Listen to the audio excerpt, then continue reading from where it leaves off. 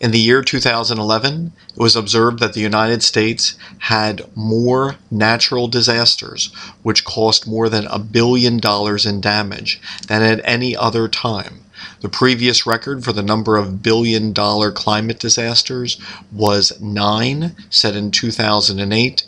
The year 2011 witnessed 14 storms, which cost more than $1 billion in damage. On the days around Groundhog's Day 2011, a blizzard which stretched from Mexico to Canada cost $3.9 billion in damage. It dumped up to 2 feet of snow in areas such as Chicago, where it was the third worst snowfall in history. In early April, severe storms in the Midwest and Southeast sparked a number of tornadoes in Arkansas, Kentucky, and Mississippi. It cost more than $2 billion in damages. Severe storms on April 8th through 11th spawned a number of tornadoes in Virginia and Iowa. More than $2 billion of damage were done, and one tornado's path stretched more than 3.5 miles. A tornado outbreak from April 14th to 16th produced more than 200 tornadoes and cost more than $2 billion in damages. 38 people died. On April 19th through 21st, severe weather produced more than 60 tornadoes in the Midwest and Southeast. On April 25th through 30th, there was a super outbreak of tornadoes. More than 330 tornadoes were identified in more than 20 states from Texas to New York. They cost more than $5.5 billion in damage. 4 were rated as EF5. The tornadoes, which occurred over 6 days, starting May 22nd, killed more than 180 people and cost more than $7 billion in damage. In the week starting June 16th in the Midwest and Southeast, severe thunderstorms and tornadoes cost more than $1 billion in damage.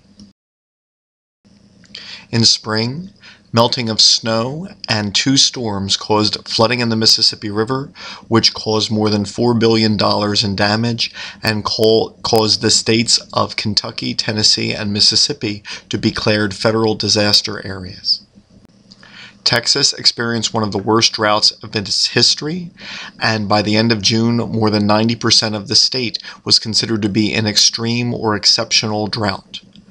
More than 3 million acres were burned in wildfires and cost more than $3 billion. With record rainfall and more than double the average amount of snow, the Missouri River flooded in the spring, costing more than $1 billion of damage. Hurricane Irene, which swept up the East Coast at the end of August, is one of the costliest 10 catastrophes in U.S. history, costing at least $7 billion and perhaps as much as $10 to $13 billion. The 8 to 12 inches of rain caused record flooding in many areas, and more than 6 million people lost their power. Tropical Storm Lee followed Hurricane Irene, and its 10 inches of rain produced additional flooding. Binghamton, New York, received more than double its 24-hour record for record rainfall, and the Susquehanna River in Pennsylvania reached its highest flood stage in its recorded history. At the end of October, an unlikely snowstorm dumped large amounts of snow along the East Coast, including almost 3 feet of snow in New England, its greatest amount for an October storm since the early 1800s.